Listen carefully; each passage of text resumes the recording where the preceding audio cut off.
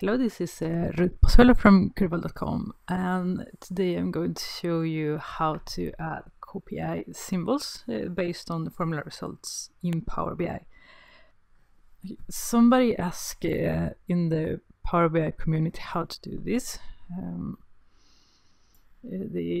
to add an up arrow or a down arrow based on a formula, the results of a formula.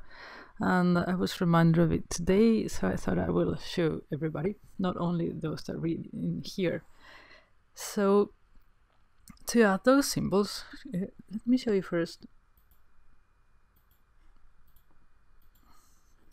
This is how it would look like.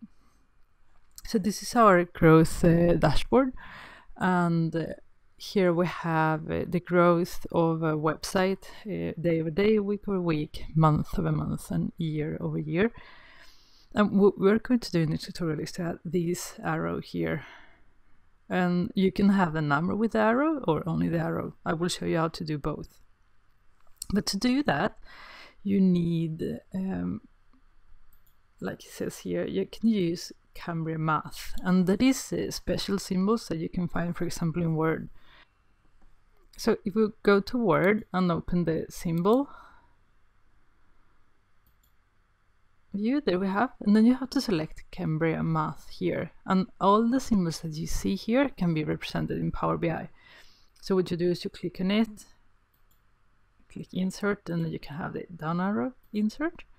And then they will appear in Word. And once you have them in Word, you can have them in Power BI too.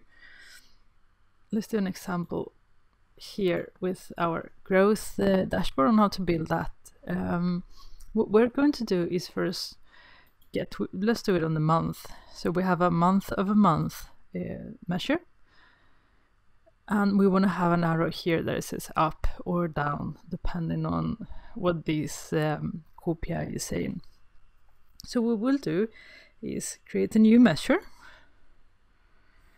We can call it KPI growth month.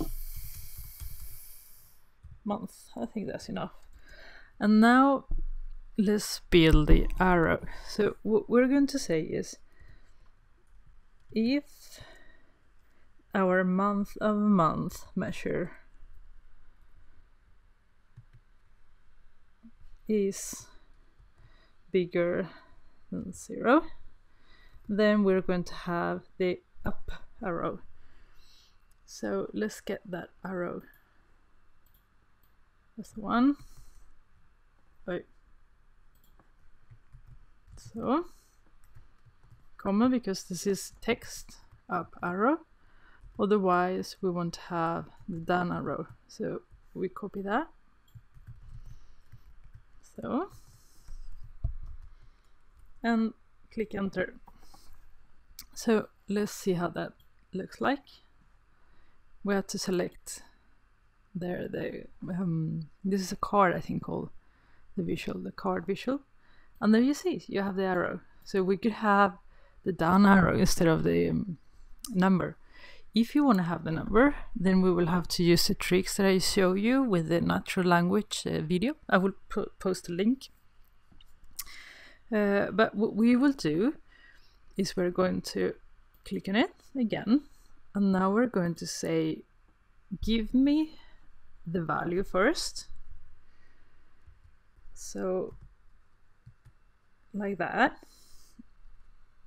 And then we're going to concatenate that with the next formula. So you see what happens now. It gives me the number, which is perfect, but it's not formatted. It doesn't look that good, right? What we want to do is we want to round it up. So we remove all these decimals. So we're going to round up to 2 decimals. So, and we want to multiply it by 100 because we want percentage. And we want to have the percentage symbol also. So what we're going to do is concatenate that. Percentage you have to have because it's text. So And we want a little bit of space, right? It doesn't, otherwise it's hard to read. So here we have it. Now we have the value together with the up or down arrow, depending on what the value of the formula is, what the result of the formula is.